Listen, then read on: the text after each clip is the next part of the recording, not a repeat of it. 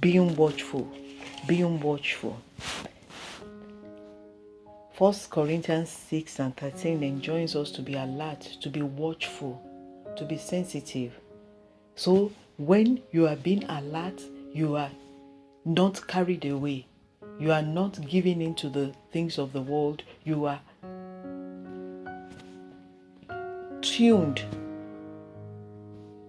to the Spirit.